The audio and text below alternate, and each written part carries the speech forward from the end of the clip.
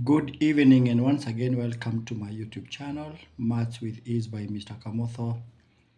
And we are now almost coming to the end of class 9, whereby we have learned how to calculate gradient, and we are now looking at example 13, which says that a pebble is thrown vertically upwards such that its height s meters above the top of the cliff,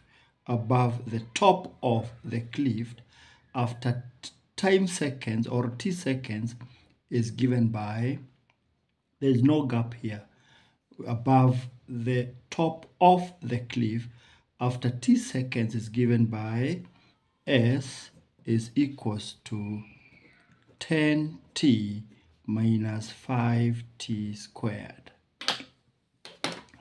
And as you can see, we are having a practical activity here. That could be the cliff.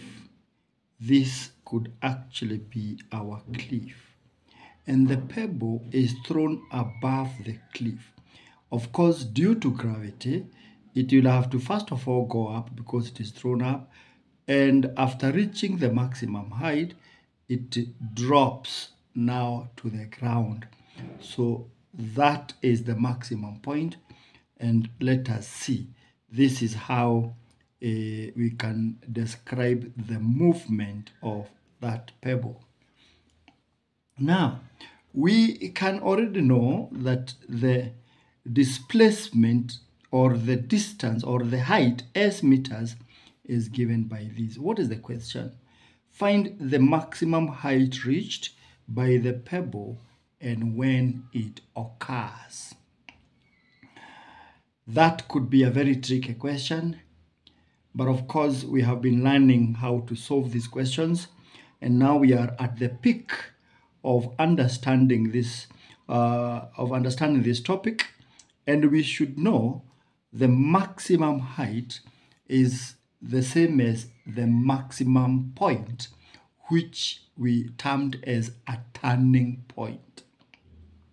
And we said that at turning point, which is either maximum or minimum, the differential, we are going to say, for example, this one, we are going to say ds dt is going to be 0.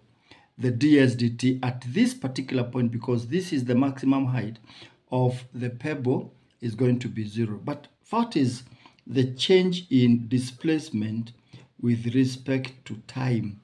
It is obviously going to be 10 minus 10t. Of course, we know ds dt is this, and we know at maximum point ds dt should be 0, so this by all means is going to be 0. In other words, we are saying 10t is equals to 10. Divide by 10, divide by 10, and therefore t is equals to 1. It is going to reach maximum height after 1 second. And if that is true, let us talk about that maximum height now. The maximum height is s is equals to 10t minus 5t squared. So what is the height?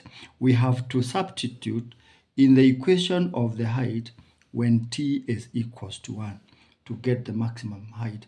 And therefore, now, s is equals to 10 multiplied by 1 minus 5, 1 squared, which is easily 10 minus 5. And the maximum height reached, which is s meters, is 5 meters. And that is s maximum. And this is the height of that particular maximum height from the top of the cliff, this level. This is 5 meters. And then by gravity, it falls freely.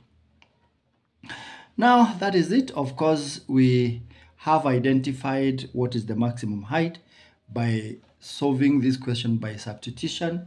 And that is just what was asked.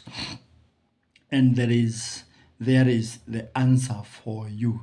Thank you, and let us meet in the next video.